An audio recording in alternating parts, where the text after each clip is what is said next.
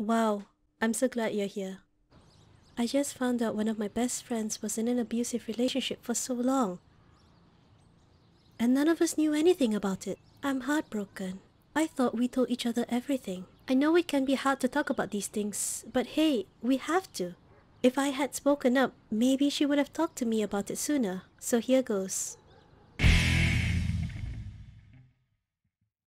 Intimate partner violence, sometimes called teen dating violence or domestic violence, is a pattern of behaviors used by one partner to maintain power and control over another partner in an intimate relationship.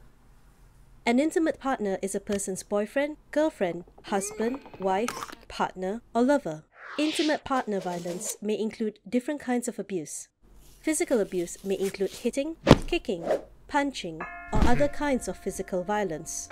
Emotional abuse may not include physical violence, but it can be equally as harmful. When someone is abused emotionally, they may be called names, humiliated, yelled at, or made to feel intimidated. The abuser may try to control the other person by telling them what to do, what to wear, or where they can and cannot go.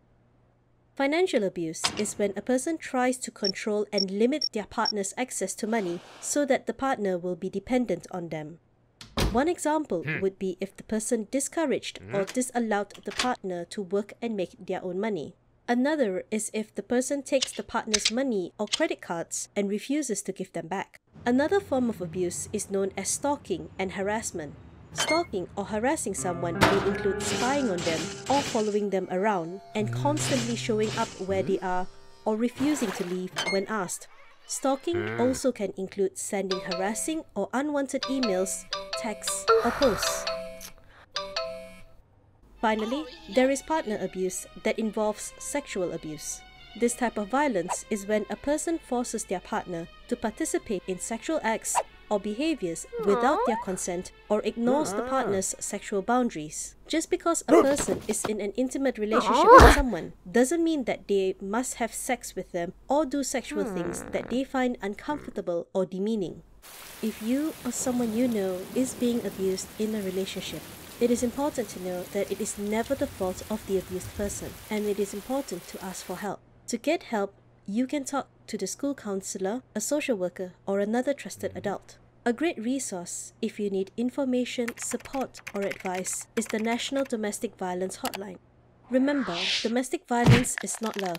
Someone who really loves you wouldn't try to physically harm you, control you, make you feel bad about yourself, or force you into doing something that you don't want to do. A loving and healthy relationship is about consent, respect, and honoring who you are as an individual.